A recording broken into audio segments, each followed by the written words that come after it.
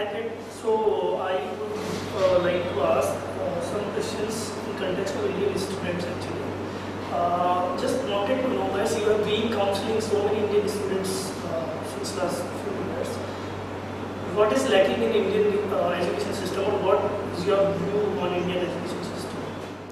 Well, there's so many systems of education here. So we work with students coming from the Indian education system, as well as students who are in an American school.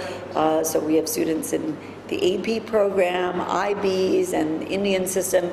I think what's tough in the Indian system, if you're coming to the US, is you have exams at the end of 10th grade, right? At the end of sophomore year. So a lot of your time is spent studying for those exams and not necessarily working on research or that maker's project, you know, that we talked about. So you might have less time to show off certain things.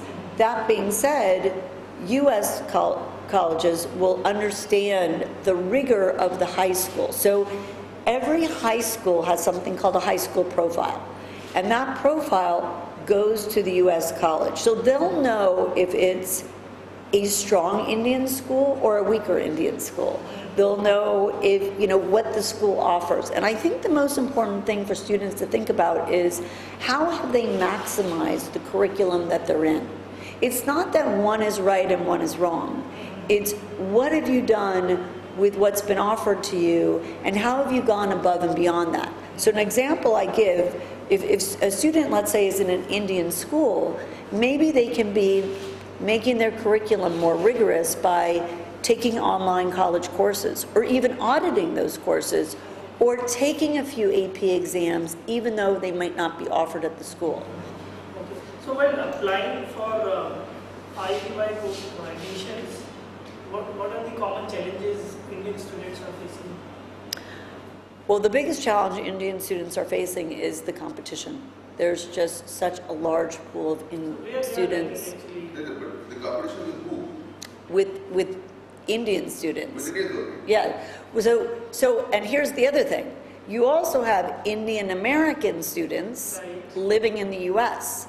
And so a college can't have a whole campus of Indian students. So there's a problem of the demographic, because every college and university is trying to be as diverse as possible. So there's only a certain number of beds, right? A certain number of spots, and they can't have everybody. And it's true that there are many qualified students who don't get in. I remember when I worked at Yale, we would say we could make 2 perfectly great freshman classes from the deny pile. So it's not a question of them being qualified. It's a question of the class they're putting together that year, what they're looking for, who they're looking for, and how they come off. But what I was saying earlier, if you can find something that shows that maybe you think outside the box. I was working with an Indian student who came up with a very brilliant idea when she was only 15, with a rape whistle, which for young women in India, which when sounded like a car alarm. I mean, it was the loudest whistle you've ever heard of. And she raised the money for it, and she was helping to solve a problem in India. Now that's a girl who's going to stand out in the pool.